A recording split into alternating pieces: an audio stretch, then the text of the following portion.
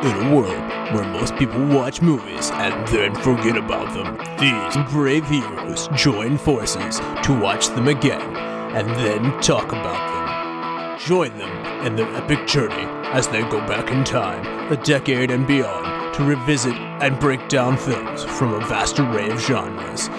Do these movies hold up over time? Are they classics? Find out on Retro Movie Roundtable.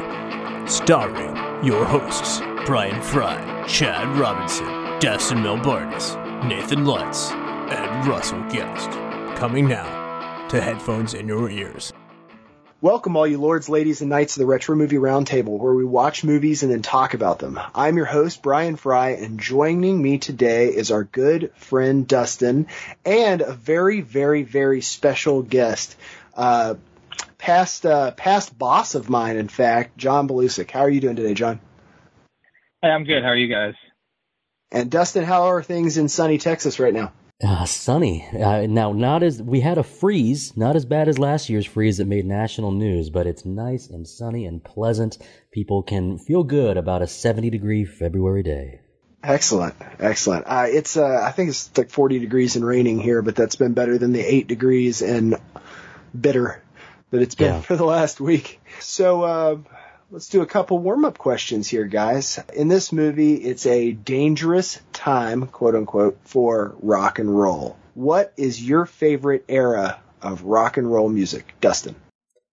I had to think about this a little bit. I'm going to go with alt-rock from 2008 to 2015.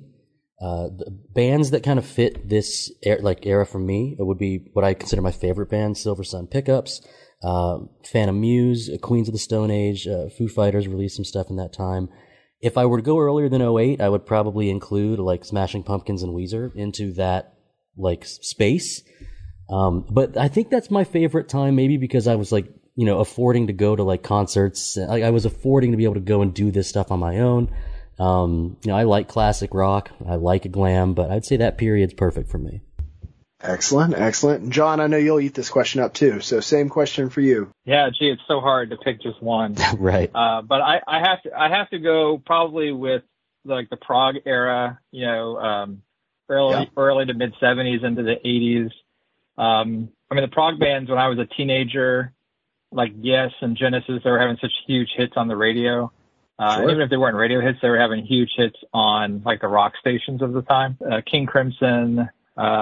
Those are probably the top ones that come to mind. But I can totally relate to the music in the movie, because I love that there were 3 Yes songs in the movie. The movie has so much music in it that they just sneak little tidbits in there. You don't even realize the songs are there. Absolutely. I was a 90s kid, so grunge was definitely my wheelhouse. I've enjoyed so many different eras of music, and I think that's one of the wonderful things about music, and then this movie too, is this movie really does celebrate the music. It's got a lot of drama in and around it, but it's celebrating the art. Every time I listen to something new and I'm like, wow, that's really good too, it just adds to the power of it. So today, we are going to be doing 2000's Almost Famous. This movie is starring Patrick Fugit, Billy Crudup, Frances McDormand, Kate Hudson, Jason Lee, Zooey Deschanel, and Phillips Seymour Hoffman. It was released in 2000. It grossed about $32.5 million, placed 80th in the box office that year, with Proof of Life ahead and The Legend of Bagger Vance behind it, which is also one of my very favorite movies. The number one movie that year was How the Grinch Stole Christmas. It came in at just about an 8 in its IMDb rating, 7.9. Critics' tomato meter gave it an 89, audience a 92, so this is a much, much loved movie. It got 1 Academy Award for Best Original Screenplay and 3 nods, Best Actress in a Supporting Role Kate Hudson, Best Actress in a Supporting Role Frances McDormand, and Best Film Editing. It took away 2 Golden Globes, 1 for Best Film and 1 for Best Actor in a Supporting Role, again for Kate Hudson, and 2 nominees, Best Original Screenplay and Best Actress in a Supporting Role, Frances McDormand. 2 BAFTA awards and 4 nods for that as well. So, Almost Famous, guys. Dustin, had you seen it before? Not really. That's my official answer. I'd seen the scenes before, like it'd been on at a buddy's place. I think, we're in the part of the podcast where we're not spoiling anything yet. So I had definitely seen the scene where one band member jumps off something high. I can't really say much more than that, but see, here's the thing. This kind of movie about like glorifying music never really interested me. So I didn't really pursue it at all. So I got my first viewing, especially like with a critical eye, for this podcast just 5 days ago. Oh, this has got my rapt attention. I can't wait to get your take on it. Yeah. John, tell me about your background with it. Well, gee, I don't know. I think I was a good decade where I didn't consume any media, it seems, because I never saw this movie until a few weeks ago.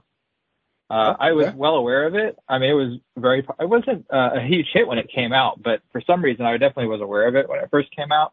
Kind of always had my attention because of the topic. The trailer looks great. It's a great trailer. I checked it out for the first time a few weeks ago, but I have seen it a couple times since. This movie hit me at right about the time that Patrick Fugit's character William Miller, it's his age range. In 2000, I was 16, so it was definitely something where you're like, man, that would be awesome. Like this was something to aspire toward to a degree, especially if you also enjoy writing. I had seen this before. I had put it away for a long time, and I don't really think that was on purpose. I just simply hadn't watched it in a while, so when it came up on our discussion for what this movie should be, I was like, well, yeah, that. So it was great coming back to it again. Did you have any expectations for it, Dustin? Yeah, and they were off. They were wrong. You look at the movie poster or you look at sort of media release stuff, and it's all sort of centered around Kate Hudson's face. So you kind of assume, at least I did, that this is... It is a lovely face. It's a great face. Nothing wrong with that. But yeah, it definitely seemed like, this is going to be driven by her character, and I was refreshed when my expectations were changed into, what are we actually following here? Ooh, this is way more fun than I expected. Should this actually have been following Penny Lane and the Band-Aids? I think I would have enjoyed it far less. So I was very surprised, pleasantly surprised that this is cool what we're following here. John, did you have any preconceived notions, and were they correct, or were you surprised? I'd seen some things about it. There's a few podcasts that have discussed the movie quite in-depthly, with the anniversary being a couple years ago, 20th anniversary. So some things had popped up on my radar that kind of piqued my interest. I guess, Cameron Crowe directing it, I haven't seen a ton of his movies. I have seen Singles and Say Anything, of course. I saw that back in the late 80s. But his reputation, is definitely precedes him. And I saw my expectation primarily was for a quality film. I didn't know a lot about the storyline, but in a weird way, I kind of felt like I did. Like when I watched it, it wasn't so much of a revelation. Maybe just because it's been out there for so long. I knew more about it. I had absorbed more about the story than I knew, even without seeing it.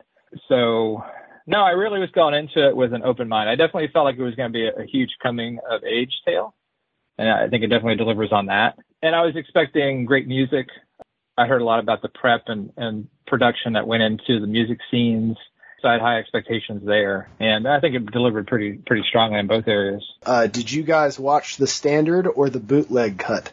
Standard. I almost went for bootleg, but it helps my overall picture of the picture if I can get this wrapped up tightly. You're gonna add an extra 30 minutes in, I'm gonna be in an ornery mood, like a alligator with no toothbrush. So I went with the standard, not the bootleg. Yeah, I watched the standard version. I did hear there was are you talking about the director's cut? Is that they call it, I think it's 42 and a half minutes. Jeez, Lou. Yeah. So it's a pretty long movie as it is. Yeah. I own it, so I went full full steam ahead. So if I do bring up something in our conversations that isn't in the standard, because I don't have them memorized in that way, just chime in, because I'm actually curious, exactly. It's kind of something I wish there was an option on a lot of DVDs or digital copies where you could say, hey, can a little light just blink in the corner when this is additional content? Not because, I don't have it carbon copied, memorized enough to be like, oh yeah, this is all extra take. Well, I think that lends to John and I find that something was potentially lacking, that you can step in and, well, okay, check this out. This is actually what should have been done. I will say, audience, if you're listening to the Drunken Master podcast, what Chad Russell and I came to our conclusion with The Legend of Drunken Master was that there's definitely objectively a best dub and a worst dub. And we learned that Russell watched the bad version. And it actually affected how much he enjoyed the movie. And it should have, because there was objectively something better. Now, 42 additional minutes of content, that could be incredible. But I do like the idea that, we did watch something different in a way. So with that version, do you see the full Stairway to Heaven scene? I don't. With Frances McDormand? I heard there was a scene with Frances McDormand where I guess the kids forced her to listen to Stairway to Heaven and they tried to explain it to her. I actually have a little bit of insight here, but go ahead. All right. I remember that speaking piece, but I don't remember them playing the full song in the film. There's a very particular reason for this, and I don't think that, since it's kind of theoretical in nature, it's kind of floating out there. I believe what you are supposed to do is there's like a note from like when you play it that says start Stairway to Heaven here, because they didn't have permission to use it. They got permission for some music, but they didn't have permission to put Stairway in the movie. So you're given a little note, maybe like on a menu that says, at 1:31:15 start Stairway. Does it ever? This is just kind of an off the hip question here in regard to music that pertains to this movie and Frances McDormand's attitude toward it. So, obviously every generation has their rock stars, and it feels like, especially how it's portrayed in movies, that parents are always against it. So whether it's Detroit Rock City or this movie or whatever, there's always going to be a band where the parents are like, it's promoting Satan or whatever. Do you guys ever just get a big old grin on your face for like, if you're saying Stillwater is promoting Satan, man, I hope you live another 40 years to see what rock music is now. So it's funny to me because I always see that portrayal, the angry parent that doesn't understand the music. And I'm just wondering what 20 years from now my take is going to be on things for my daughter, because I see this happening. This has got to be a stereotype that came from somewhere. So I'm just curious, like, what am I in for? Well, Bryan, I can tell you from experience, because my kids are getting up there, high school, even college. I can tell you from experience that I think if you have an open mind about music, I think you'll be just fine. I mean, my son listens, he's got me listening to hip hop now, and new rock bands and all kinds of I don't know, it's like electronic music and just dubstep and all kinds of stuff I never would have listened to, and I have a totally open mind about it. So I think that you can make that transition without becoming your parent or grandparent in the future. But I think it's funny also in the movie, it's hilarious, kind of hilarious that she that Simon and Garfunkel are on. Oh, I know. She has to sneak that album into the house. So if you're starting at that base level, you're in trouble with Led Zeppelin and everything out the Who. But yeah, Simon and Garfunkel is not allowed in the house. So it's rough. It's rough. I love it when she's like, "Look, he's high," and she's like pointing at his eyes, like, "Come on, man." Yeah. Yeah, I think there's a natural barrier for me to explore new genres. But the moment anyone introduces it to me, and I'm in an open-minded mood, there's rarely anything I truly don't enjoy. This parental aversion from it, I don't know if I could ever really just completely turn my mind off to something new. I would agree with that, but at the same time, if my kid rolled in with the equivalent of like ICP or something, I'd be like, you're better than that. You know what's wild? I like some ICP stuff.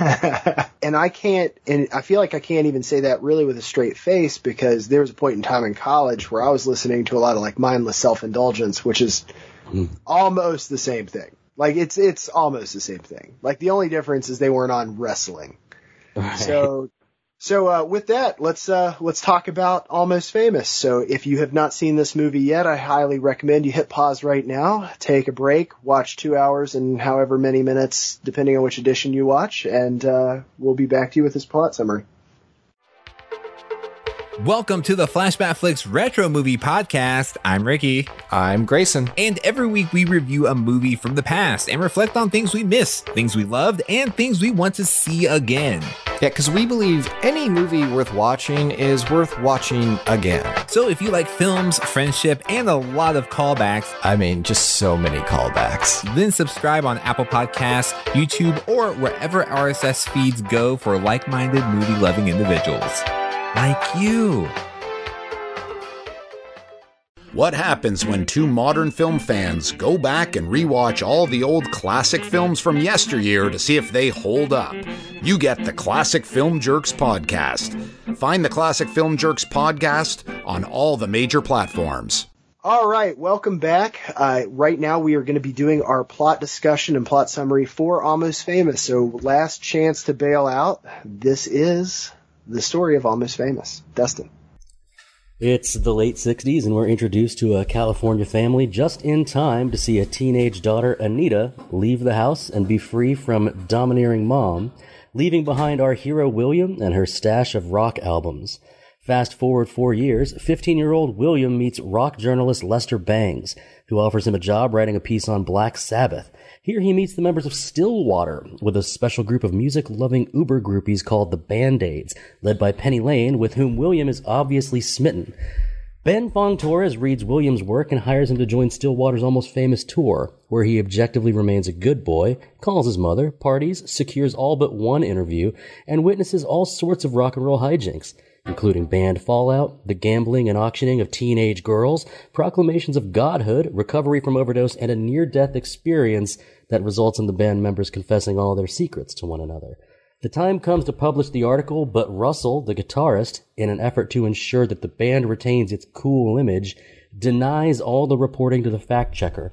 Only by being tricked to visit William's house does he finish his interview and confirm the story, and Stillwater gets on the cover of Rolling Stone. So yeah, I mean, this is a fun movie, guys. We really, I get into music movies, not music. Well, I get into musicals too, but this is a movie that promotes the music. So is there anything else that you've seen like this film? I mean, I can't think of anything quite like this. I know I forced my kids to sit down and watch this movie with me on my second viewing. And they were referring to some of the newer. They were referring to some of the newer biopics, specifically the Queen biopic. But I definitely would not compare the two in any way, because even though this movie, for me, I enjoyed so much about the music and the passion behind the music. It really is a story about people.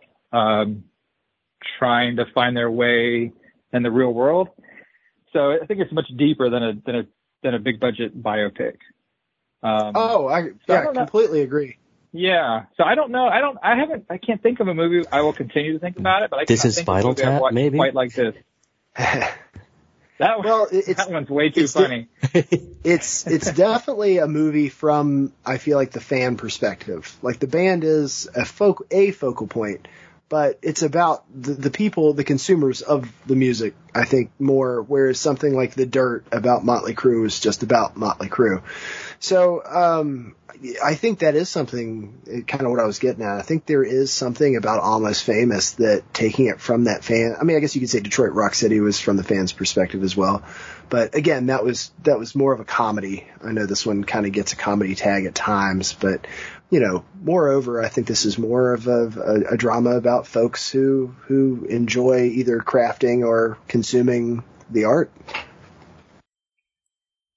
Yeah, it is unique in I guess like the idea, it's a fictional band, but we've got great music that was written in part by Cameron Crowe and his, I think, then wife, the songwriter for Heart. Like we have good music. I know that we sometimes, get a little bit on the soundtrack, but when it comes to a soundtrack made of like period music or like what's the specific term for it? Like a compiled soundtrack, not an original score. There's a specific category for the Oscars, but I know that like certain movies have historically great ones, and I would say like this movie also does. Not rock to sleep with it, but you feel comfort with this music. That's how I put it. It's right? Completely comfort music. Yeah. Which is funny because, we're talking about it being comfort music, and this mom is like, this will rot your brain. So Yeah. It is. It's all relative. Funny. Yeah, exactly. It is completely all relative. Before we dive right into the cast, one of the things that really blew my mind about this round of viewing, I forgot how many people were in this. Like in 2000, Anna Paquin was not a household name. Zooey Deschanel was not a household name. Jason Lee had done his stuff with Smith. So Kate Hudson was just coming into her stardom. This has got a lot of people in it, and then there's the stars who are big time now that are sprinkled throughout this thing, and you're like, oh, I didn't even think about Jimmy Fallon in 2000. Anyway, that was one of the most fun pieces of this rewatch for me, is where I'm like, oh, holy dude, him too. Like, well, all of these people fit into their own little mini stories of what's happening along the way. Now, there's sometimes when I put together a plot summary that, I'm trying to keep it under 3 minutes or so. I'm trying to keep it, under, 250 words or something. But we've got a lot of different stories with, that all, sort of, they're working together. They're all following the same tour. So you mentioned Mom, right? Frances McDormand. We got Mom. She's a really inspiring, like, character. Like, she wants what's best out of anyone she comes in contact with, whether that's over the phone or her own children. Obviously, we see that this pushes Anita away, right? But throughout the movie, just little, like, twice it said after a phone call, like, well, your mom really freaked me out. So we have her kind of like wanting to look out for her boy. So we have William, who's trying to get into journalism, rock journalism, and he's got, speaking of another, one of your awesome, like, not even cameos, just like an extra person peppered in. He's got his like mentor in a way. Phillips Seymour Hoffman. Lester Bangs, who is like apparently a real person. There's some like real people like peppered in to this movie. So you've got his sort of drive and desire. You have Stillwater's desire to make it, but then we also get like what's real about them. A lot of different storylines, and they take advantage of, Jimmy Fallon might not be that memorable at the time, but he fits into what Stillwater wants, which is to make it bigger, be more successful. Like, so it's not that these people are just standing around waiting for screen time. Everyone fits into the ultimate goal of these same storylines that are floating down the river together. Absolutely. So I'm going to do a kind of a broad strokes cast piece here, but then as we go through with some of our recast, change one thing, supporting actor stuff, probably point out a few other faces that you probably recognize. But first bill on this is going to be Billy Crudup as Russell Hammond. We have Frances McDormand as Elaine Miller. We have Kate Hudson as Penny Lane. Jason Lee as Jeff Beebe. Patrick Fugit is William Miller. Zooey Deschanel is Anita Miller. Michael Aragno as young William. Anna Paquin as Palexia. I still cannot stand that name. I couldn't stand it in 2000. I can't stand it now. Like, Alexia Aphrodisia. Yeah, it's still. That might be made up. It might not be her real name. Surprise. Yeah. I know. And then Philip Seymour Hoffman as Lester Bangs. Jimmy Fallon gets in there as Dennis Hope later on in the movie. So there are some other notable cameo pieces, if you will. They weren't really cameos at the time because these people weren't well known, but now you look at it and you're like, oh, what's up, Dwight? Yeah, that's the first person I thought of. Yeah. So, it's that sort of thing. But this is a very long cast rundown. There's a lot of people. I mean, Peter Frampton's in this movie. So, it's just, I feel like they did such a fun job as not just a who's who, considering it's a fake band they're going into, but then there's also real people. They reference and name drop stuff like Dylan, obviously Black Sabbath. You get to see David Bowie's hair. It's one of those things where they did a really good job, like steeping this other band in the lifestyle of real people that were really happening during the time. I thought that was really cool. And they did it in a way I think would have been very budget friendly. Yeah, I mean, I'd like to just add quickly. I mean, the cool thing about this movie is that this was Cameron Crowe's experience. He lived this. And that's probably, I would assume, why it does come across as authentic as it does. Plus, like you guys mentioned earlier, you've got Peter Frampton working on some of the original songs, and it just really comes across as very authentic. And they're careful not to push it too far in terms of trying to show, like you said, show Bowie's face or to try to recreate anything like that. But I think it does come across as very authentic. Yeah, they'll name drop, but they're not trying to steal any of its thunder by actually, going that route. Dustin, in terms of how this movie was made, how did you feel about the styling? It's about what is happening backstage, and not just backstage at the shows, but backstage at the hotels, backstage at partying. The style is.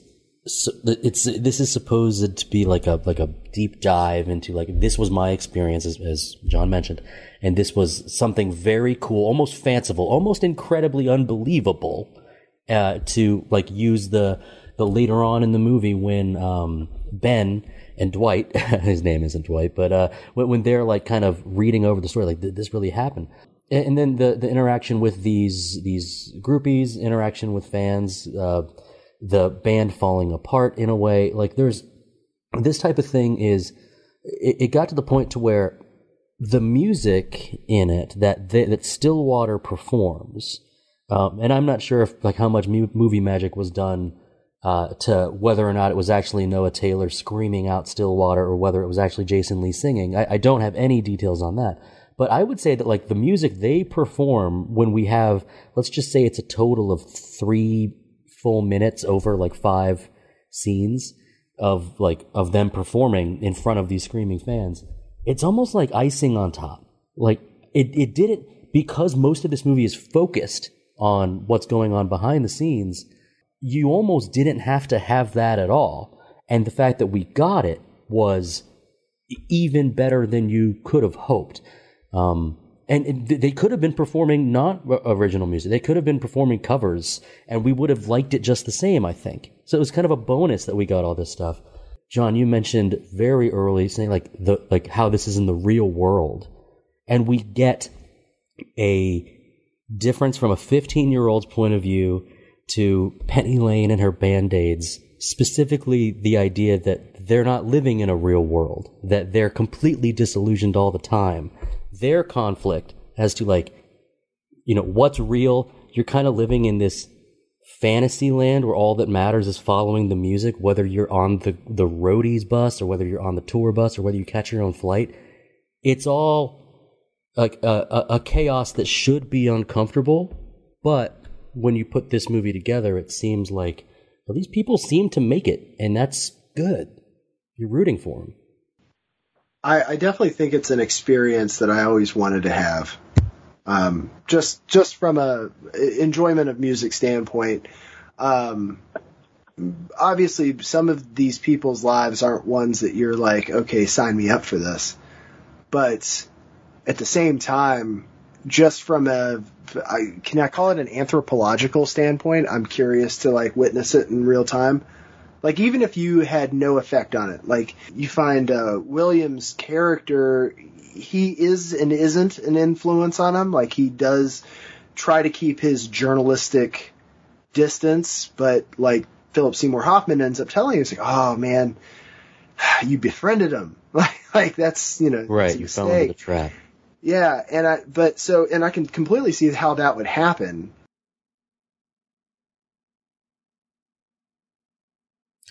I'll leave it to this movie. I'll leave it to these movies to give me this type of experience, or documentaries.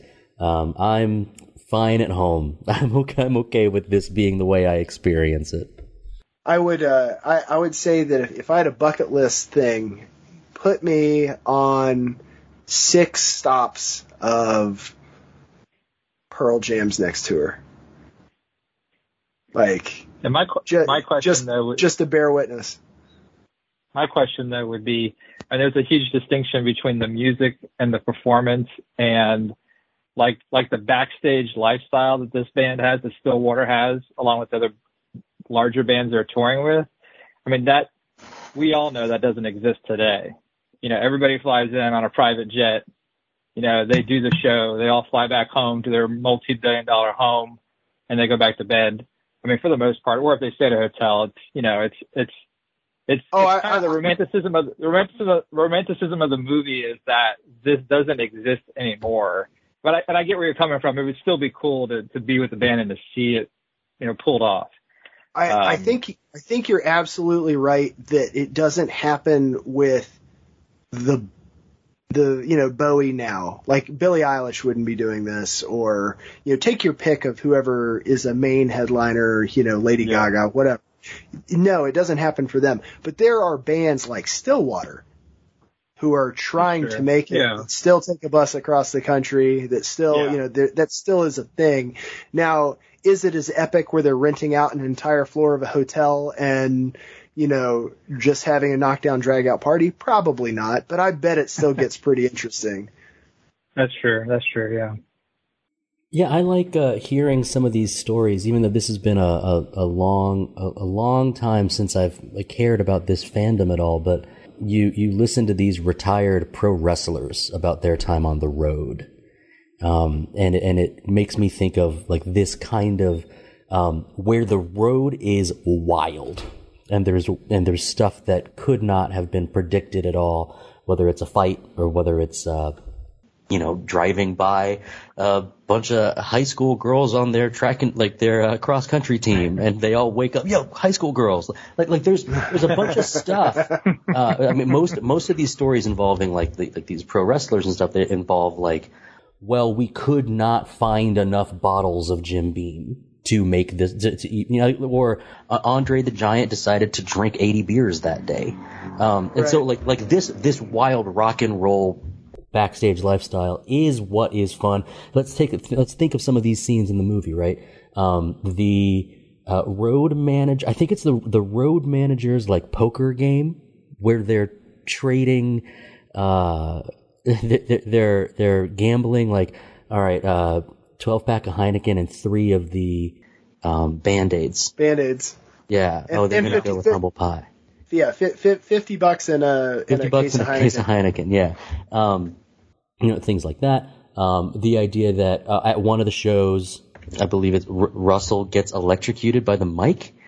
And so that turns into them piling on the bus and busting through the gate to get out of there, which we then learn is something that had they had a more experienced manager, they would have turned it into something else. All this crazy stuff that the movie shows. I don't think the movie is about the crazy stuff, but having enough of that in there made this such a thrill ride to see these fun little things happening. And then you get some drama too with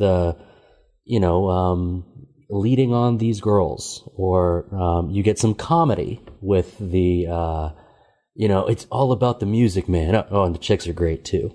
This type of, there is a stereotype that is presented.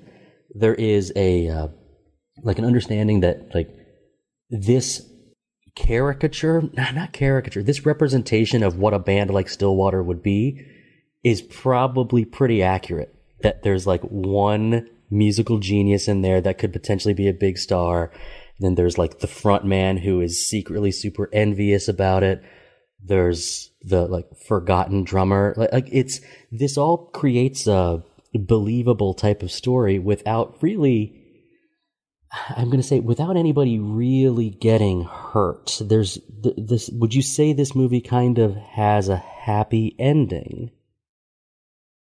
Nobody ends up really on the outs, right? Before I answer that, I can't remember the exact quote, but it's from the movie That Thing You Do, where Tom Hanks is going through each member of the band and saying, he's the talent, you're the heart. I can't remember what the other two guys' monikers were, but he was basically giving out these superlatives on what they do for the group. And I think that's probably true of every band. And in this one, you see kind of one of Stillwater's Achilles heels, or what will eventually probably bring them down, is the fact that it's partially manufactured. You have Jason Lee's character talking. It's no, you're this and I'm this, and they're trying to cookie cutter themselves into other bands who have had success and where they were. You kind of get this feeling toward the end of the movie where he's trying to talk it out with Russell, and he's kind of shifting around it, but comparing themselves to Keith Richards and Mick Jagger. And they're the front guy and the lead guitarist, they always hate each other. They do? Probably. They're just making stuff up. So it's one of those things that I think you find that this band was never really authentic. And I think that's Russell's problem with it. Jason Lee is more willing to embrace it, but at this point they've become so popular that none of them wants to start over and try it again. So they're just kind of along for the ride. Right, it's working. Yeah. Right? You had to bring up That Thing You Do. I was hey, we're not the Wonders today. We're Captain Geach and the Shrimp Shack Shooters. The Oneaters. The Oneaters. But it's working. And they're loved by the fans. We do learn along the way from Jimmy Fallon's Dennis Hope says, your records are selling. We can make you a bigger hit than you are. At this point, I think maybe they don't even know. Yeah, at this point, they don't know that they're up for the cover of Rolling Stone. That happens after they land in New York. So, this pathway to success for them has these little stories, right? And the stories weave in. And I guess I'm trying to get. I want to open it up to you two. They open up Russell's relationship with Penny Lane. And it makes me think about the idea of groupies or just music fans. Is how important is, and obviously, hey, Kate Hudson's face is the movie poster. So how important is this story? And it's kind of a triangle, right? We've got Russell, Penny, and William. Is that sort of what we're following? Is this, because it seems to get pretty heavy into that sort of triangle relationship in the second half of the movie, almost, I'm not going to say almost exclusively, but that's the main thing throughout. Does that matter to you guys as much as the other things we've already described in this podcast? I think so. There's a part of me that wants to take each relationship apart in this. You could say the triangle piece, he's in love with her, she's in love with him, he's in love with himself. So it's more of a chain, I guess, than a triangle. Yeah. So the thing that's kind of rough about this movie, and I think what gives it a lot of its chops, is in a lot of coming of age movies, bad things happen, and that's how they come of age. This, absolutely insane things happen. Mm-hmm. I mean, I can't imagine being in a situation at 15 once that this guy was on a dozen times. Like, at each new venue, there's something else or something crazier. Now, look, I'm not going to say I've never seen anybody jump off a house into a pool, Right. but I've never seen someone who is the lead guitarist of a popular rock band jump off a house into a pool on acid, had to then, retrieve him, get him back on a bus. This is a get him to the Greek moment where you're like, you gotta mind. Yeah. Beep him, try to get him to the next stop. He finds himself in in that particular novella of this movie, in that particular little box story. He's kind of responsible for making sure he's all right.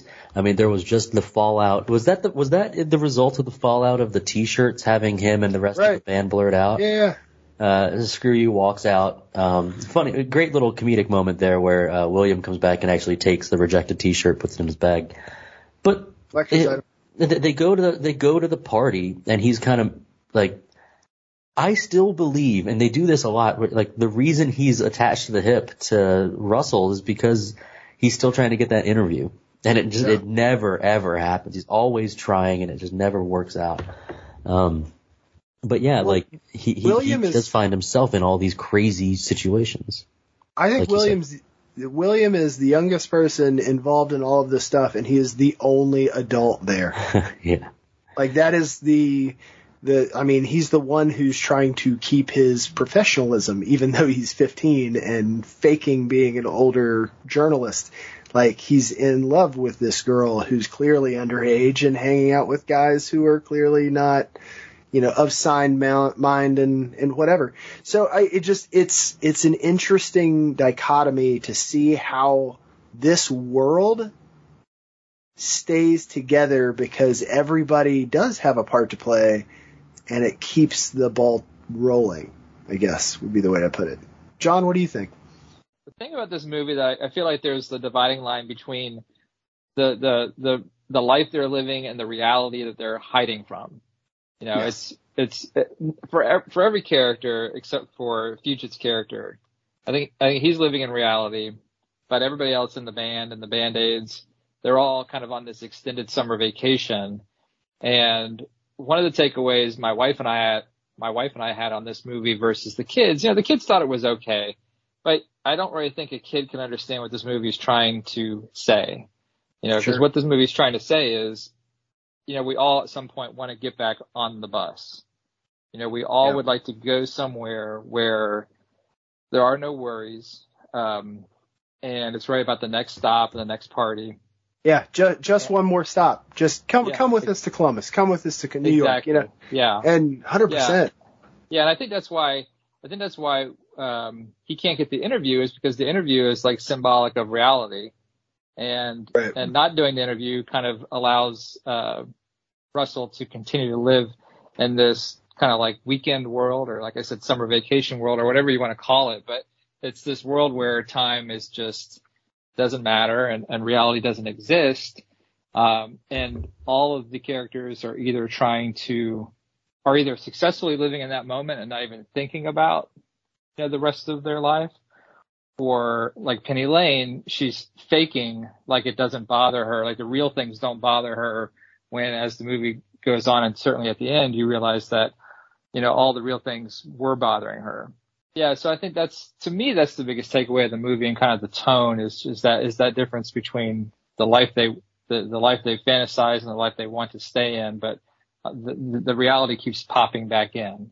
It's the T-shirt and the band getting angry about that, or him going to New York and his girlfriend is there, and Penny Lane needs to go away, and there's just, I don't think there's repeated scenes where there's that battle. His mom calling is reality, and then there's the road. He's got a stage 9 clinger. Exactly. I think you're absolutely right. What we learned from Russell says to William, "This is the circus, and nobody wants to go home." Like you hit the nail on the head. I think some of them do realize it, that we're just trying to extend, hey, one more time back on the merry-go-round. But others are unfamiliar with like what it is that they're escaping from. I think you put that really well. So let's talk about this director for a hot second, because he is a very integral part of what makes a lot of his music movies tick. So you have Cameron Crowe here. He's done Say Anything. John, you mentioned 1992 Singles, which, fun tidbit about that, the original cut for what would become Soundgarden Spoon Man was part of that film. So that film will always hold a special place in my heart. He did do Jerry Maguire, obviously not music related. Then the Almost Famous, Vanilla Sky, Elizabethtown, which is actually a really underrated movie for me. I actually really enjoyed Elizabethtown. He did a documentary on Pearl Jam. He's done one on David Crosby. He was a writer for Fast Times at Ridgemont High. He did a movie in 2016 called Roadies. So, I mean, this guy enjoys this topic. Is there anything, if you can give me like a short list, is there anything else in his repertoire where you're like, oh, I love that movie, or, have you seen any of the others? What's your take on Cameron Crowe? I will be the first to admit I've never seen Jerry Maguire. It's fine. My wife, cool.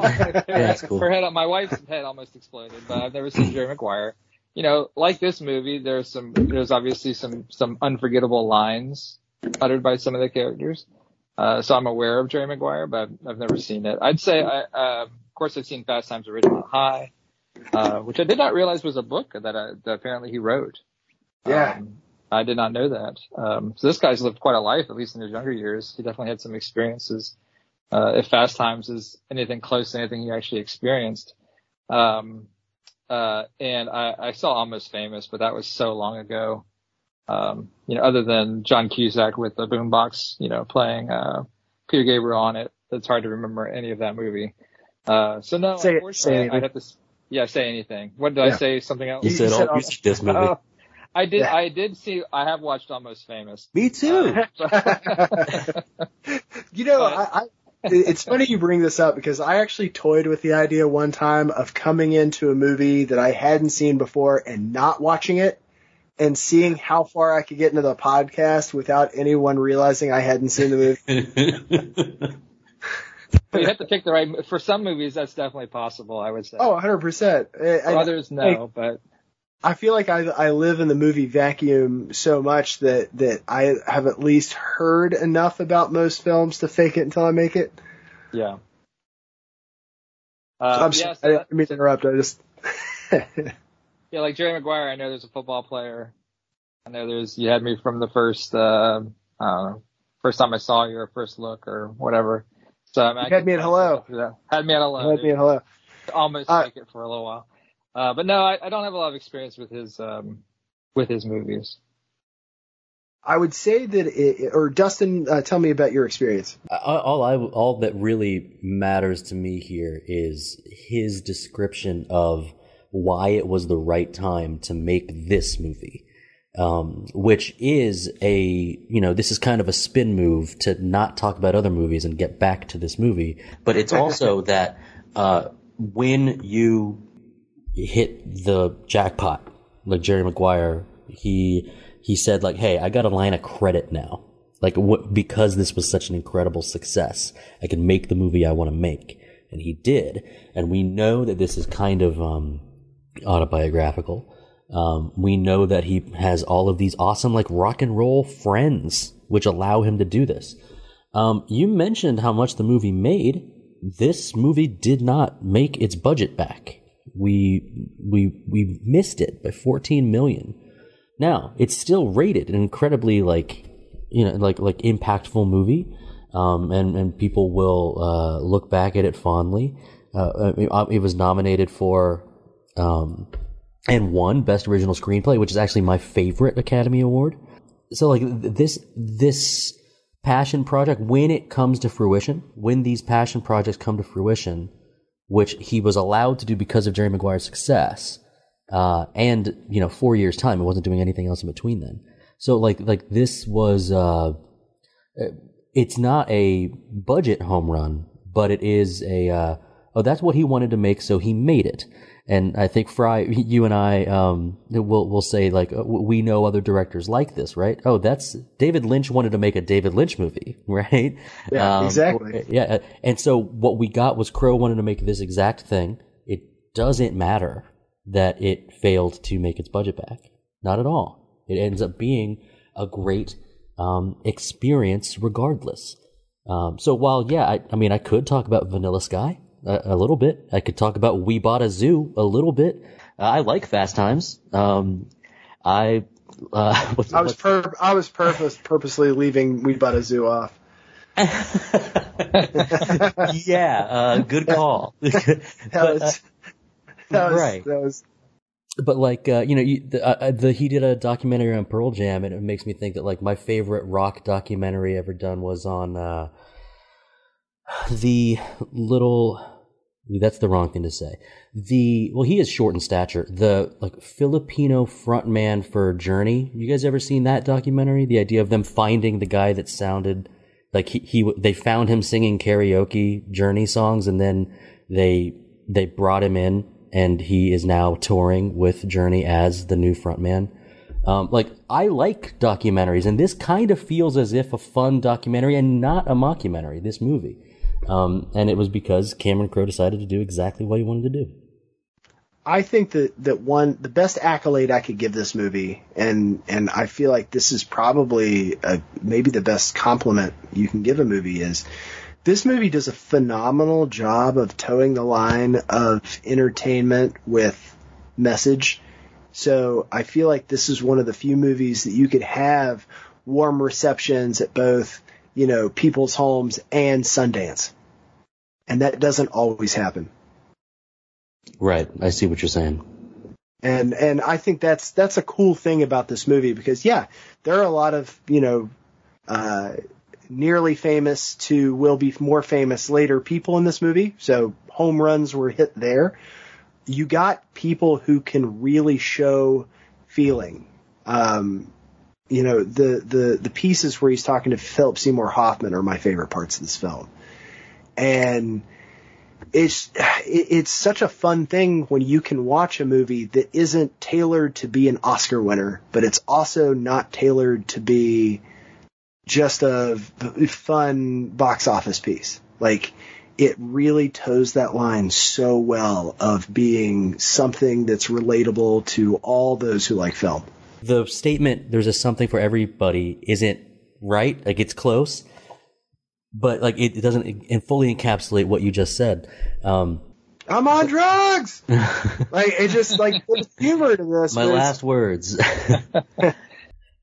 For me, I'm a huge fan of those Philip Seymour Hoffman like phone calls. I thought those were really well done. I particularly the last one where he's like, "Dude, I've met you. You're not cool." I like those a lot. I really like Jason Lee's. He's so quick to start yelling about something, and what he's yelling, he's kind of letting his reality come out in the moment before he wants to get back to the party, which is really fun for me. Because I wouldn't say I was a Jason Lee fan. This may be the only movie where I can point out, like, I really dig his performance. But well, I do like Dogma a lot. Dogma is my favorite of the of that View Askew universe, actually. Strangely enough, I don't think it's everybody's favorite. But you take some of those like wild kind of fun, exclaiming like comedic moments, and then you also have them juxtaposed to like everybody singing Elton John on the bus together. And that's a really cool moment. It might bring you back some nostalgia, or it might just make you feel like everybody's comfortable. The music is making them comfortable again. And that made me feel good. When I was watching it, I was actually like, I was trying to keep note of what soundtrack things I really liked. And there was something that bugged me, that they cut a little bit of the sort of the ramp up to the chorus in Tiny Dancer, but I'm not going to hold it against them. That scene works as much as the other scenes work, as much as the overdose scene works, as much as all these things all have like an equal input to success.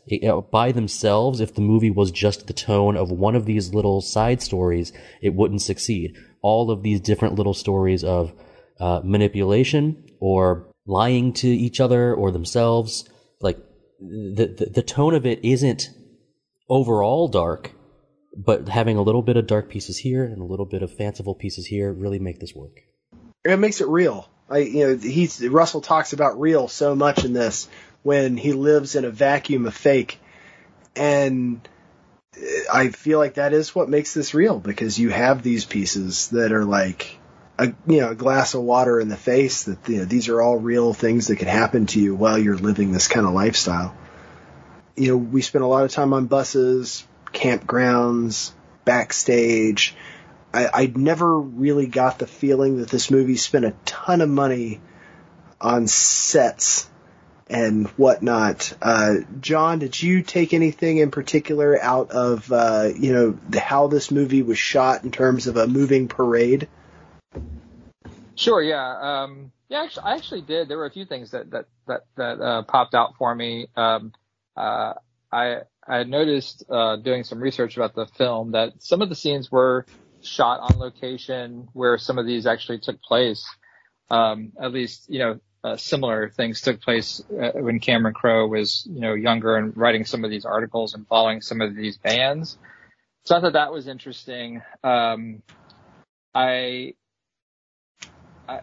like period pieces, so that late 60s, early 70s is great. So like the house and the decor in the house was, I think, well done. I think the first thing that really caught my attention was the first arena that they were playing at. It kind of reminded me of some of the broken down old arenas in South Florida that maybe I would have seen a show in the 80s. Just kind of these hulking monstrosities, possibly in the middle of nowhere, with huge parking lots. I know down in Florida we had the Hollywood Sportatorium, and Sunrise Musical Theater kind of reminded me of that first show where he went to go see Black Sabbath. Don't do drugs. Don't do drugs. The behind the stage was quite the little mini city, and I kind of wondered if I can't imagine that must have been what it was really like. Like I was saying earlier, I can't imagine that a tour is anything like that now, with just a hustle and bustle of people in the background. There's probably almost nobody there now.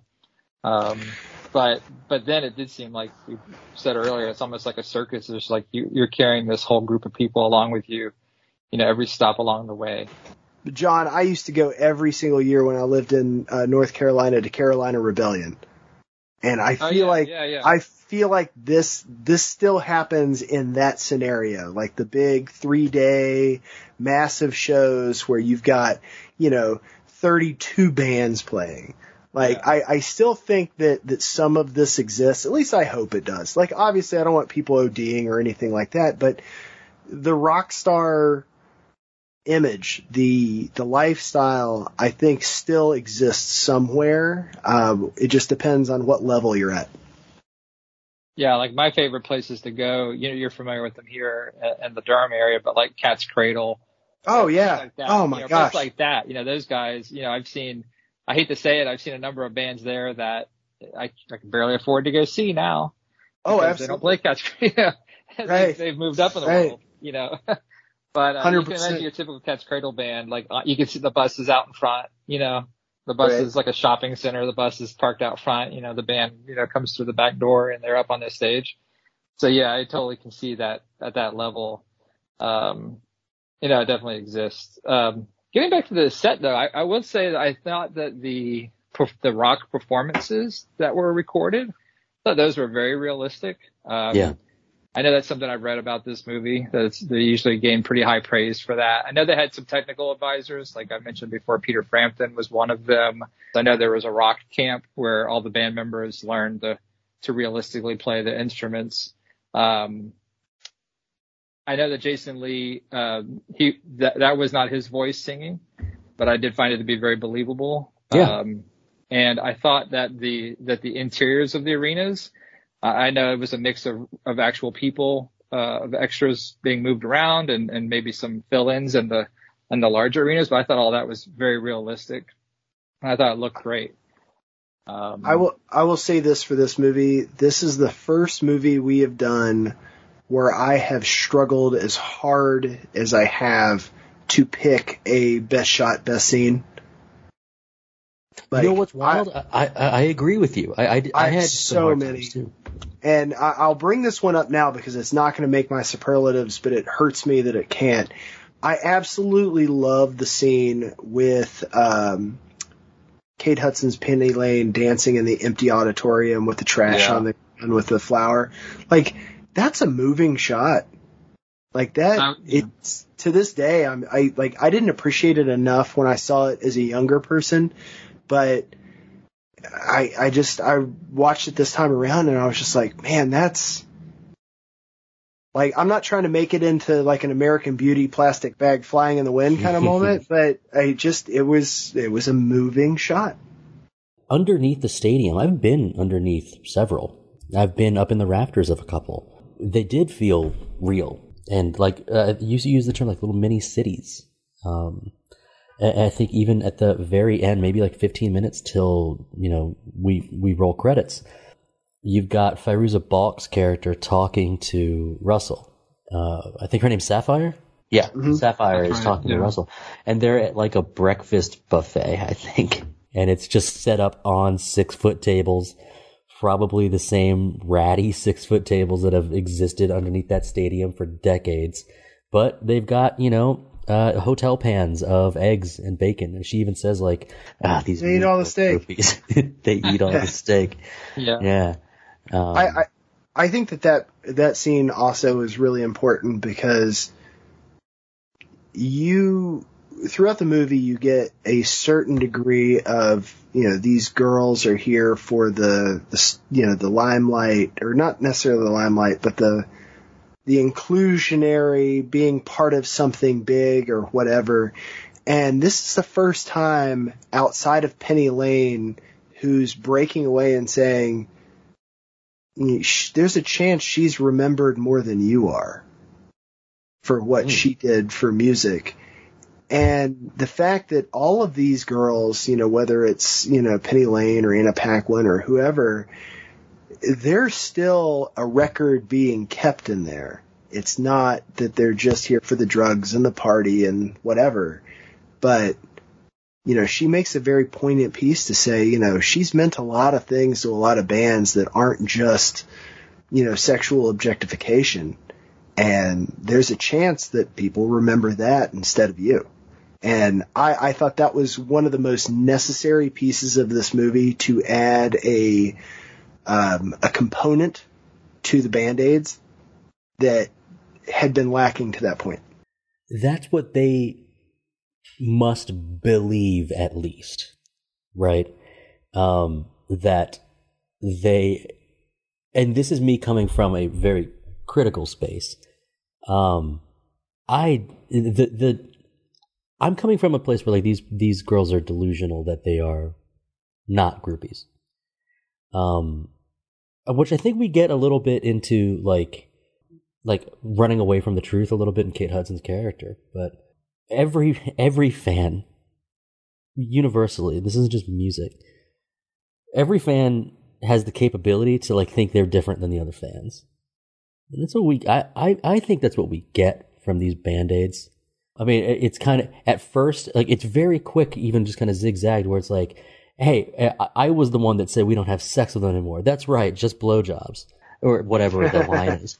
It's like, the thing about this movie that I would say was a turnoff for me is all of this language about what music is and why it's special to whoever it is that's speaking.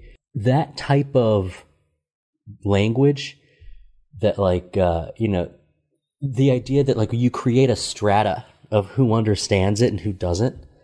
And there's a population of like the moms or the haters that just don't get it. But then there's the idea that like even certain writers or even some extremely respected musicians in the industry have the complete opposite view of how Sid Vicious really is. These people can't agree on what is actually good or not, or what's actually poser or not. So when we have this group of people in this movie who are like, no, we get it. We actually are the ones who matter. I immediately roll my eyes and like, no, you don't. Just like nobody who ever really believes they get it is the sole person who gets it. This was something I had to fight through to enjoy this movie because we have a lot of it. And so I realized, you know, I needed to at least say my piece on the idea that I'm so glad they kind of made the band members start off with language like, it's about the feel of what music comes from. And then they also give the joke answer, like, and the chicks are nice too, right? Is that it's a trick of the mind. So this is something that, and it happens across everything, is that I'm stealing this line, but like, nerds like a lot of things, but the thing they like most about it is correcting people. So it's like, now you don't understand Led Zeppelin like I do, man. Or it's like, yeah, give me a Pink Floyd cut that isn't Dark Side of the Moon or The Wall, dude. Like that type of thing. There's a lot of that feel in this movie that almost made me say like, oh man, am I even enjoying this? But when I took the effort to fight through these attitudes that I generally don't like, I was like, okay, I'm starting to get the full picture, and I'm glad I didn't turn it off. I'm glad I didn't shield myself from these types of languages in a way. So yeah, I didn't want to take too long on that, but that's just something I noticed. The way that the groupies talk about themselves as mattering more than any other groupies. It's like, yeah, you might be remembered more than the band itself. To me, that's BS. I don't think it's remembered in that way. We're not talking about like the annals of history. Like, obviously Penny Lane isn't her real name, so there is no remembrance there. I mean, in terms of the people whose lives you touch. So, in the end, are people thinking, oh man, Russell was an awesome guy, I love Russell, but when they think back, dude, Penny Lane, that's a gem right there. I think it's more about the being looked favorably upon by your peers and others. Who was bought and traded like livestock. I mean, I'm not disagreeing with that. So it's like, yeah, how much did she matter? Like, she believes, and the Band-Aids must believe they matter more than what their bodies are. But do any of these band members or road managers or any of them think of them in the way that they think of themselves? I would bet dollars to donuts. No, they don't. Even Russell, who's like, I got my wife, girlfriend in New York. You are not invited to this restaurant. She shows up. And Dick has to like shoo her away. Like, hey, the roller coaster ride's over for you. I'm being so easily discarded is the reality to her. And I think for the rest of the Band-Aids.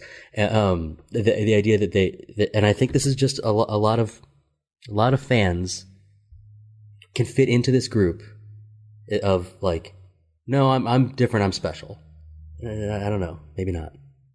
Maybe that's the most negative I'll sound or be on the podcast today. I definitely see both the points you guys are making. I'd say that to Brian's point, I would say that I think the question you're hitting on is what's more important, what people think about you who actually know you versus the image that's put forth. And I think that's the heart of what she's saying.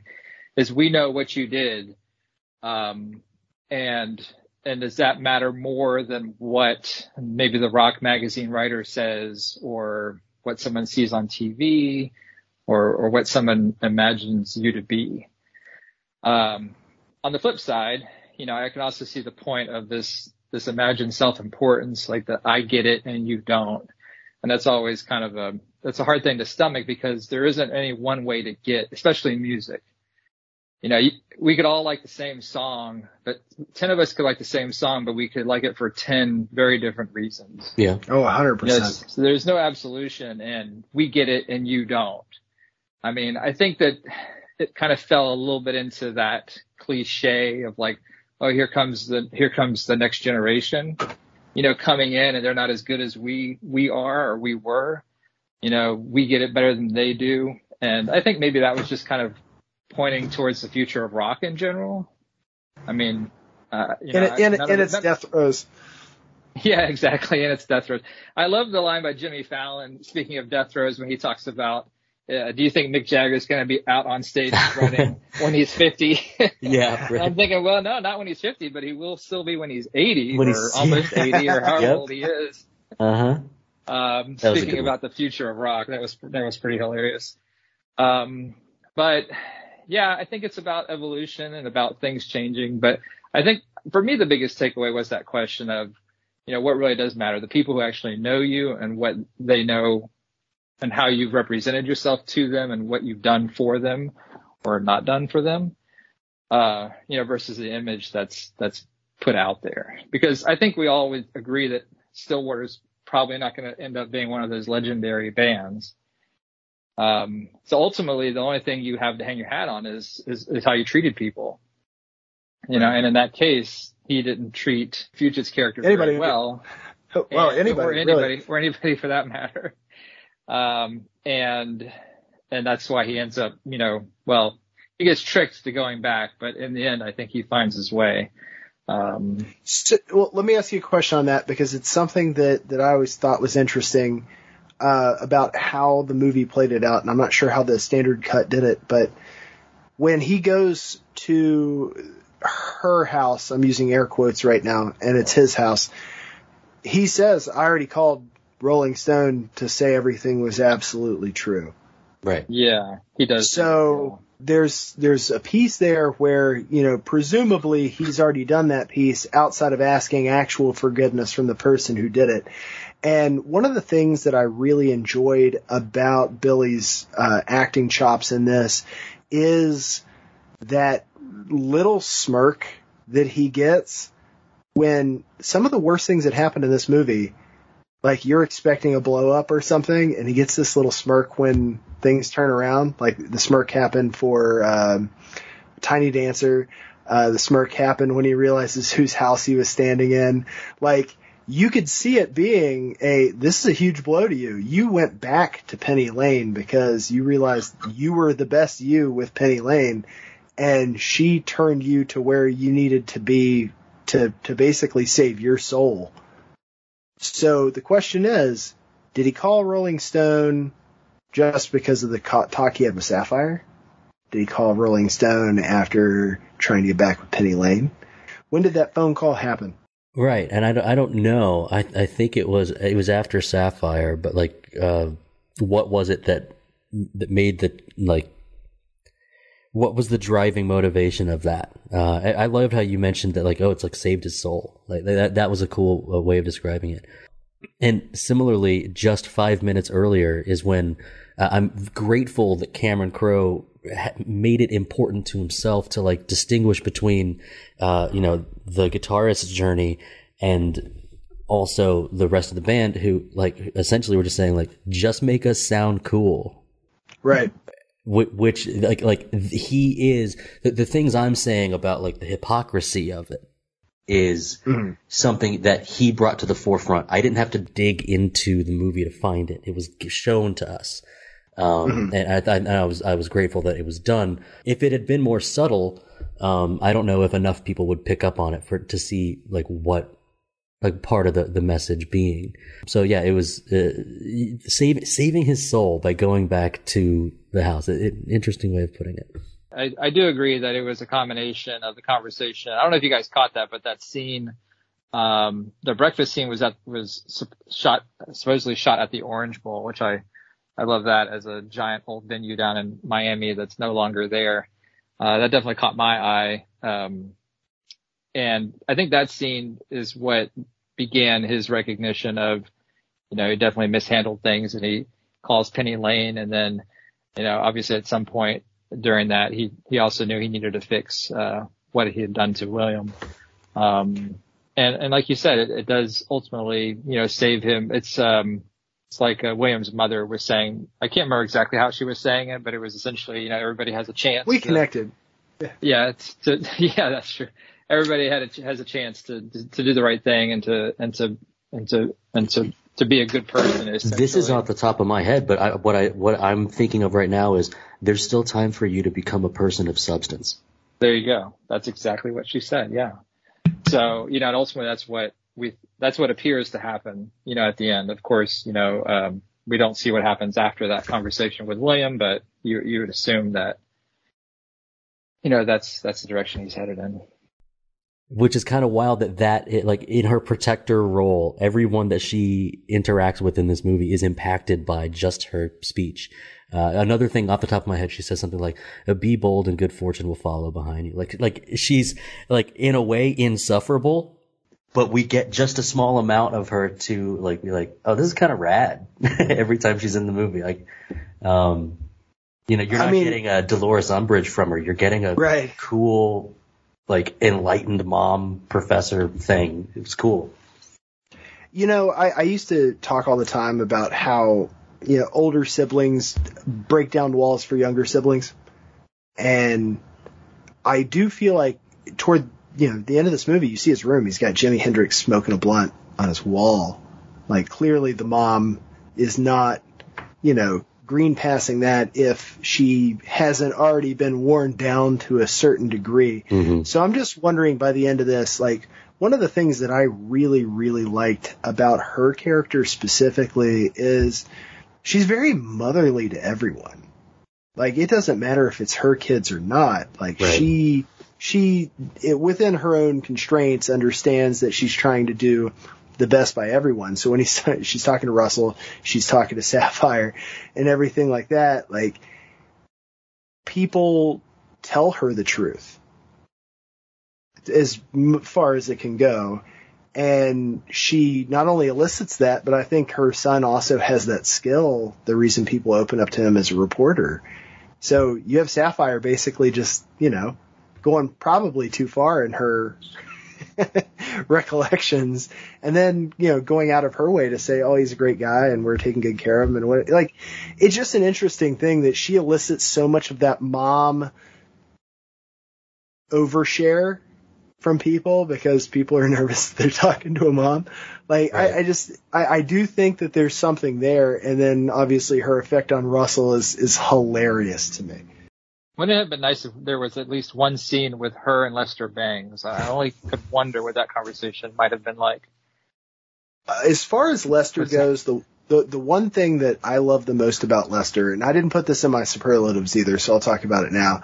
Him going on the rant at the radio station with the records, like that's me. That's what I do right there. Like that weird little like pulling stuff off the wall, saying this, and just going on a rant about it like that.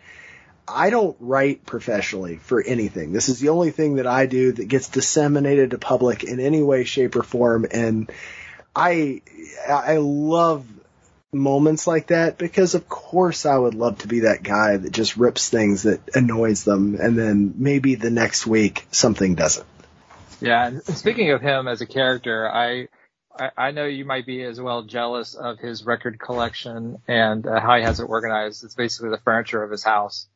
It's just records leaning up against every wall or chair in his apartment or wherever he lives. But definitely enviable. Although maybe not the best care of records, but sure. Back then they weren't as expensive either. a lot of hard to find. They were not as a lot of leaning going on.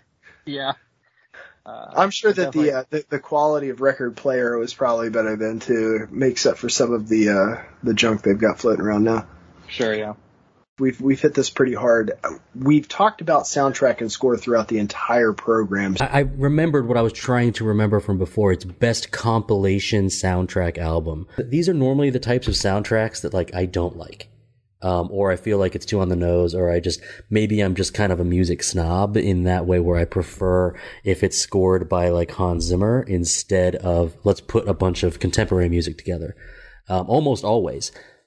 That being said, this one just rocked. It was great. No pun intended. It was great. I think it worked.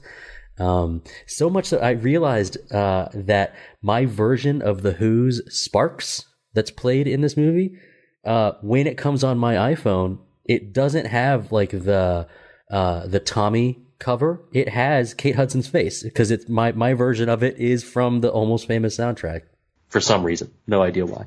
So I think it may have been made specifically for this. Well, yeah, and actually there's I think it was just 2 years ago that they finally put everything together in like a 5-disc set of the stuff you could listen to if you wanted to. But like, yeah, it's not always that I have such high praise for a soundtrack, but this is one of them.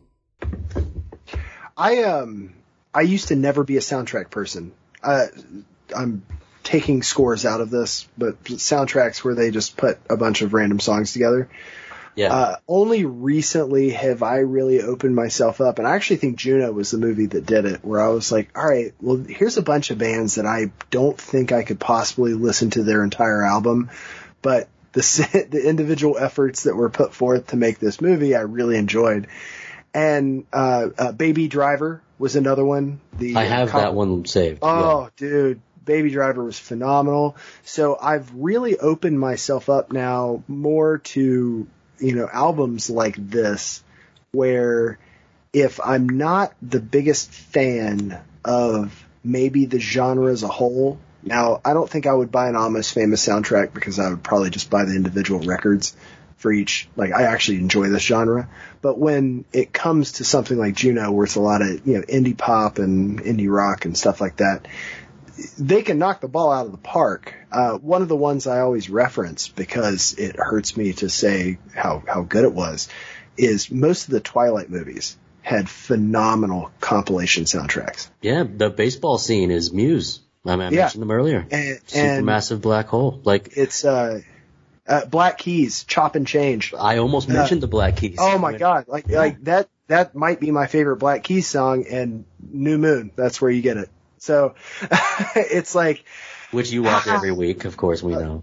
I listen to the song, but yeah.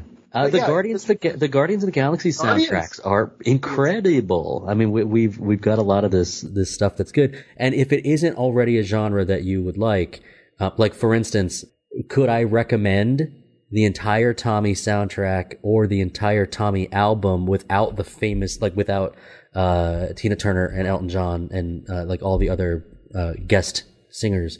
Maybe not, but as part of a compilation like this, it really works. So anyway, I just want to give my nod, the hats off. It used to be something I criticized, truly. It used to be something I criticized. Now I really respect it if they do it well. So some superlatives, guys. Let's go. Buckle it down. All right. John, who's your MVP? I mean, there's so many, like we pointed out, this is a movie that has so many strands running through it that kind of combine to make this almost perfect rope, of a movie. But I think you have to say Patrick Fugit, as William. I know that, I've seen some criticisms of him. I know he was very, very green. It was probably definitely his first movie. And I know he didn't have a lot of acting experience, but without that character working, the movie would not work. All right. Dustin. That's a good choice. For me, it's Cameron Crowe, actually. It's his story, no matter how much any of it is embellished or how much of it is changed. We learn a little bit, any amount of digging shows you the things that he will reflect on, especially when it had its 20-year anniversary 2 years ago. So, I just think that, when someone has a passion project and they make it and it's as enjoyable as this was, the credit goes there. And that's not to take away from the individual performances, but got to give it to him this time. So for me, I went with Billy Cudrup. Russell, I identified a lot with Russell's character because over the course of my life, there have been moments where I've had to really address what I was doing in terms of, whatever, really watershed moments where I'm like, okay, I'm going to change something drastically here because this isn't working. And I loved that about his character in this film and the way that he acted to show it. And I don't know, I just kept going back to him and really identifying with it and being like, okay, you know, they talk about this entire movie, they call William the enemy. At the end of the movie, it's kind of a sick nickname also. Well, no, it is. Oh, no, yeah. Listen, I'm not disrespecting that in any way, shape, or form. But in the end, it's Jeremy Fallon, or Jimmy Fallon. Like, that's like literally at the end of this movie. Like, there are points where you see Russell make the wrong decision. Yeah, and he wants to make the right decision, but he gets persuaded to not make the right decision. But coming back around again, like that's what's important. That's what a character-driven, the growth of a character comes from, and that's what I really love about this movie. Best supporting actor, Dustin. Best supporting for me, because I had a feeling that Philip Seymour Hoffman would be picked by one of you two, so I went Jason Lee as Jeff Beebe. I thought he added not an eccentricity, but just sort of a volume, because he does tend to scream everything.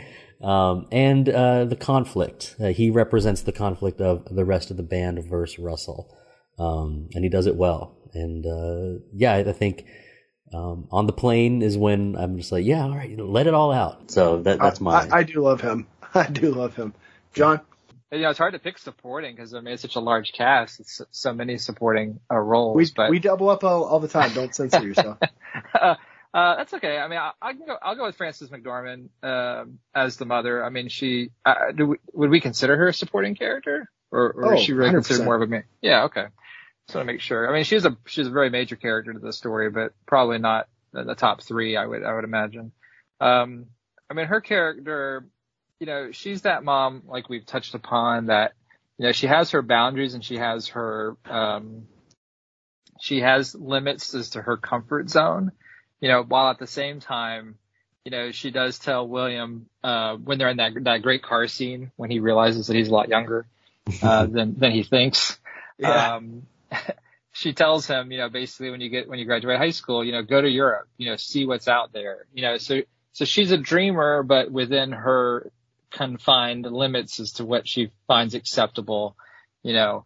But at the same time, I don't know if this is, I don't question it too heavily because I know this is based on Cameron Crowe's life. And I know that his family life in the movie is, I think, relatively, I won't say accurate, but it's very close to some of the experiences he had. I constantly questioning the fact that she ever allowed William to go on this tour, right. Being where she was coming from. It's kind of like, I don't know of any parents who let their kids at 15 in today's day and age go on the bus with a band for, I don't know. I'm not sure. It weren't clear on how long they were gone, but I think her performance was excellent. When you watch this with your kids, did they ask what a payphone was? Bryan, I have multiple record players in my house, so my kids. Who's your best supporting? Well, of course I went with Philip Seymour Hoffman. Yeah. I mean, I said it earlier. Wow. So. I think we all believe. I know it's a shocking thing. Yeah. He was probably my first favorite actor in terms of just somebody who I was like, this guy, like the amount of quality work that he was putting in. I remember seeing Doubt and just being like, geez, and it's profound work too. It's really profound work. So one of my favorites is Pirate Radio, if you guys have ever seen it. But Philip Seymour Hoffman is really, or was really, a special talent. So I gave the nod to him, not just because I truly think he's the best supporting actor, but also because, you know, his talent's missed. So hidden gem, Dustin. This would be Noah Taylor as Dick Roswell, the manager. He'd been acting since 87, strangely enough, older than I thought. I think a lot of fans might recognize him as Locke, one of the sort of bad guys in Game of Thrones, but I first noticed him as Wolodarski in The Life Aquatic. He's kind of one of Wes Anderson's like go-to guys. Whenever there's like a group of people, like he's involved with it. And I like him. He pops up here and there. He's not like a leading role guy, but, I liked his portrayal. The story of like them being childhood friends or something, that's why he's along for the ride. He's not a good manager. I don't know, that wasn't super impactful on the movie, I don't think, but I like him, so he's my hidden gem. No, I think he's a great pick. He's one of those guys that shows up in movies, and I'm like, haha, yeah, that guy. There you are. Yeah. So, and I've got a couple of those. Like, anytime he shows up in a movie, it's not usually something I end up hating. So he does make good career choices in terms of the movies he blesses with his presence. My hidden gem is Nick Swardson as the David Bowie fan. He was the guy in the entire movie where, out of all of the people I didn't really remember being in this, he hit that bell. I was like, Nick Swardson's in this? And he's like, I had no idea.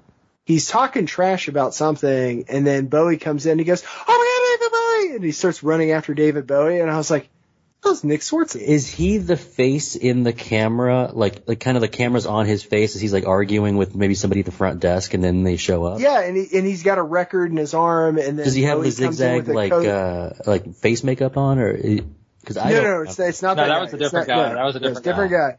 But he's talking smack about something at one of the registers for the hotel, and Bowie comes in, you see the red hair, and he literally stops everything. And I feel like he was on some sort of like binge about how people are mega fans and how he hates it.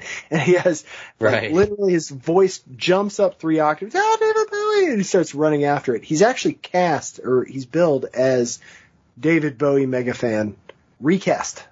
Dustin. So I felt like the bassist and the drummer could have contributed a little bit more, or maybe it was just Jason Lee's role to like represent them in a way. But it's funny that you brought up that thing you do, because I actually chose Steve Zahn instead of John Fedevich to play Ed Valancourt. So yeah, that's wild how sometimes our frequencies are on the same level, because I get Steve Zahn in there. Oh, it's going to happen again. Yeah. So I started thinking about people in their 50s, because that would have been, age range for the 2000s for these folks. What if you did like Paul Rudd and Jack Black as the other two? Well, you know what I was thinking about this. Or even like Ewan McGregor. Ewan McGregor hadn't really struck it like super hot yet. Like, give me a couple faces that are reasonably popular at the time, and make it fun to, like, they did such a good job at tossing people in who, like, Freaks and Geeks was obviously something that was going on at the time, or close to the time, and you had Jay Broschel in on this as Vic. So I'm just like, okay, so you could toss Paul Rudd in here easily as one of the two. You could. Jack Black auditioned for Lester Bangs. That would have been fun too. You could have been I'm not saying that would be better than Philip, but I still would have watched that. Like, that wouldn't have hurt me in any way watching that sort of change. I feel like almost a better question is, if this movie was rebooted and made today, what would the cast look like? Don't ask that. We do not have the time. No, I know we're not going to go into that. But it'd be 100 people I've never heard of. Jack Black would be a no-brainer for Lester Bangs if they made the movie today. That's all I was going to say about that. That's a good point. Yeah. I don't think about in 2000, but now he would be the no-brainer for Lester Bangs. All right, best shot, Dustin. I agree with whichever one of the two of you said it, that it was hard to pick. So I'm just going to go with the Golden God roof jumping shot, because it was shot from above as he's looking down at the pool with all the people there. And just the way that his last words fall flat on those teens. before, like, I'm on drugs. I dig music. Oh yeah, I dig music. I dig music. I'm on drugs. All right, yeah, a couple claps. All right, yeah. So like, I just think that was a good shot among like just many good ones. John. Yeah, my favorite, hands down. It's a very simple moment, but when he first gets into the arena at that Black Sabbath show, yeah, I'm a huge Yes fan. They're playing a part from I've Seen All Good People. And it's almost like when he walks in, that world just opens up. It's like opening a book. It's like he can just see the world unfold in front of his eyes. My best shot was him standing, still same arena, but the other side of the door. Him standing in front of that green door with the light shining down. It's completely black behind him. His mom just dropped him off, the super overprotective mom, and he's literally standing at this darkened alley door with one light shining. It was almost Exorcist worthy in how that looked. And, ringing the doorbell saying, I deserve to come in. Like, I loved that. That might seem like a weird moment, but that was my favorite shot. Dustin, what's your best scene, man? When William tells Penny Lane to wake up and not go to New York, they're walking between the tour buses. She is asking about like what Russell said about her. That's when she keeps saying throughout the movie, like, oh yeah, but when we get back to the real world, or it's just really focusing on like her delusion. And William like kind of yells at her, like, you have to get a grip. You're a space cadet right now. I thought that recognition of. It's not just the audience that sees the delusion, it's also a couple of the characters too. So I thought that was really important. Absolutely. John.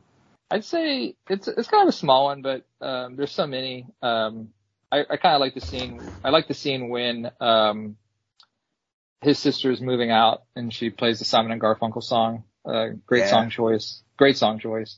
And they're loading up the car. And it's a sweet car. It's kind of a cinematic. It's kind of a cinematic moment as well. But when she bends in front of the camera to tell him that one day he'll be cool, and just the way that's shot, so it's kind of a combination of cinema and dialogue and acting. But that whole scene there of her moving out, I thought was a pretty powerful start to the movie. That's cool. Yeah. Absolutely, good choice. I went with the plane crashing. That was hilarious. I love it. Like that sort of train wreck is the kind of thing where like I could never. I have a hard time doing awkward. That's the reason I have such a problem with Ben Stiller.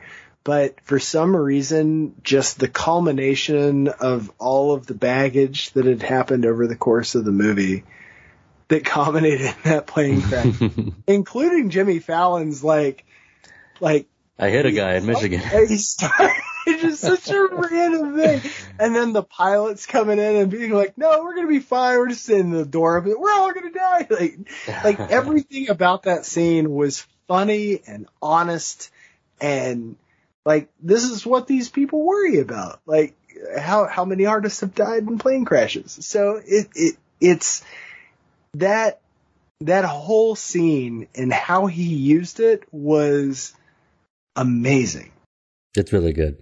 Yeah. In fact, they even start like as soon as like the over the radio, it says like, yeah, we caught the edge of an electrical storm. Like one of the guys goes, electrical storm, and the other one starts singing like Peggy Sue. It's like, oh, this is like a thing, like maybe a superstitious thing. Like, don't do that, dude. All right, best quote, Dustin. This is a Fairuza Balk Sapphire quote, and it's when she's talking to Mom. You should be really proud of him. He respects women and likes women. He's still a virgin. We're all looking out for him. This is a maid speaking, by the way. Click. That was great. Yeah. John. When they're talking about the article coming out, Russell Hammond says, I never said I was a golden god. Or did I? Mine was a Philip Seymour quote. And I actually truly believe this. The only true currency in this bankrupt world is what you share with someone when you're uncool. I absolutely love that quote. I do think that what you share with others in a completely off kilter world is probably, it's all you got. Yeah, those phone calls give you a lot of cool, philosophical, bases, that he's just so comfortable sharing with his 15-year-old kid. That relationship between adult and teenager is as relaxed and cool as it could possibly be shown to be. I think it's interesting when you find kinship that way. Like when you find somebody who, you're like, okay, this was me 10, 15 years ago. Yeah. And that's, I get that. I get that piece. John, Dustin, should we give this movie a rating? We have to rate it. Of course, yeah. We don't have to. We could be, we don't have to be a square, and we could just, on a scale of tree to flower, what do you rate this movie, Dustin? Well, I will say I actually rated one of our previous episodes. Instead of stars, I decided to pick clovers. Okay. So on a scale of 1 to 5 clovers, what do you got? This is a 3.5 clover movie for me. I did really enjoy it. I mentioned earlier that I needed to fight through the holier than thou talking about music fan type of attitude / BS. There's just the idea.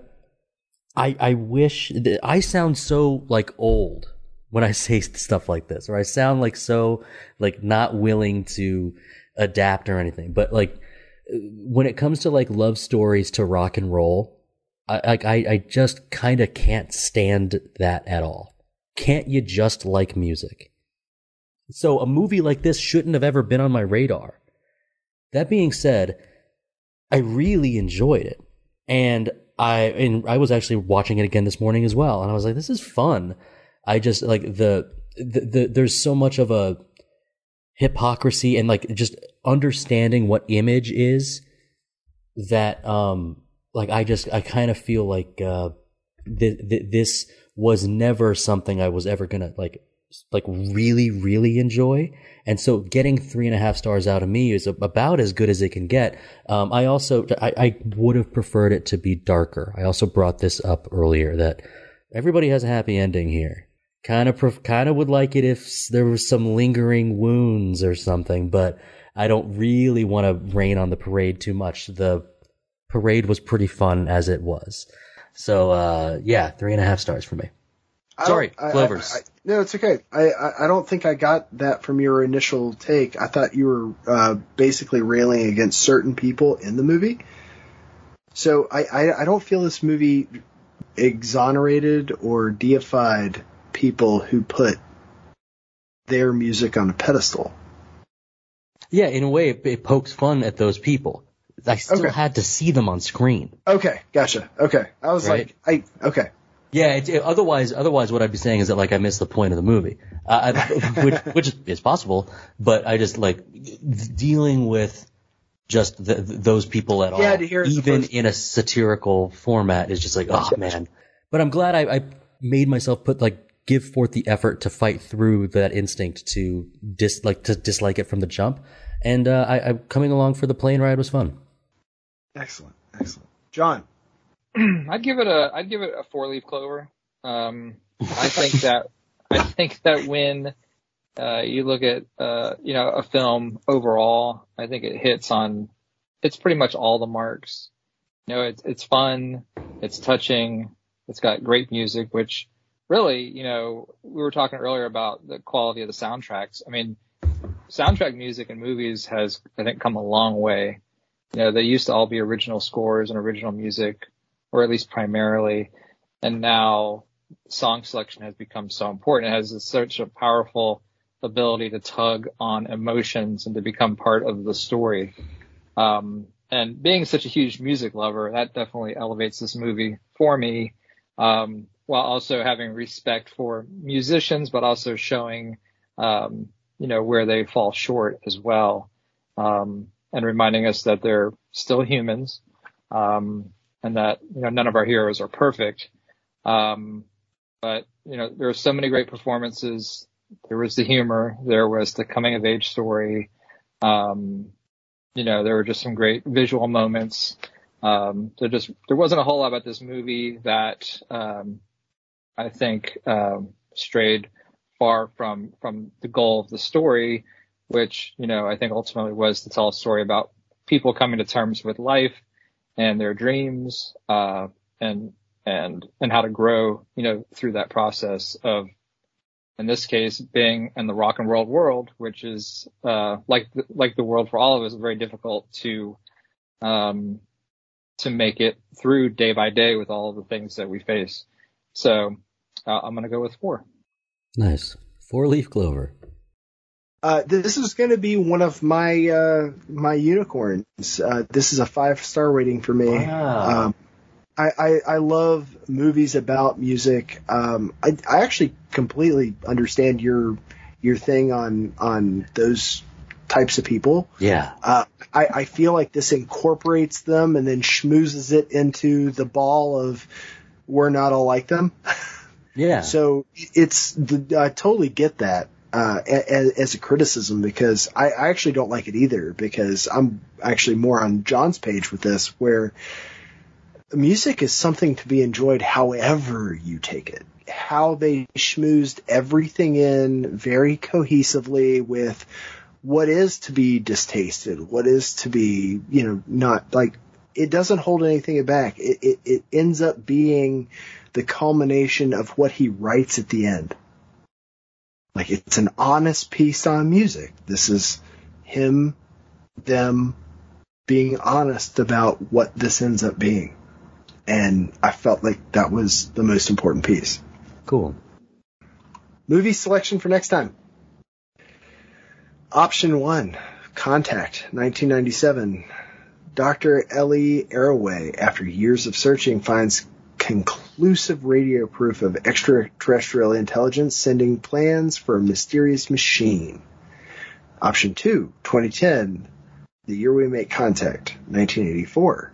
A joint U.S.-Soviet expedition is sent to Jupiter to learn exactly what happened to Discovery and its HAL 9000 computer. Or option 3, Close Encounters of the Third Kind, 1977. Roy Neri, an Indiana electric lineman, finds his quiet and ordinary daily life turned upside down after a close encounter with a UFO, spurring him on an obsessed cross-country quest for answers as a monstrous event approaches. Ooh, option 3, Close Encounters. It's going to be good. Well, thank you, John, for coming and being on with us, and thank you to all you lords, ladies, and knights of the Retro Movie Roundtable. We invite you to reach out to us. We want to hear from you. Subscribe, rate, and review us on iTunes, Spotify, Stitcher, or wherever you get your podcasts. Give us a like on Facebook. Follow us at Twitter at movie_retro. Email us at retromovieroundtable@yahoo.com. Producing and providing for this podcast is fun, but not free. We invite you to support the show at our Patreon page, www.patreon.com/retromovieroundtable / Any contribution is much appreciated and will go toward making the show better for you, the listeners. As always, we thank you for listening and watch more movies. Dustin.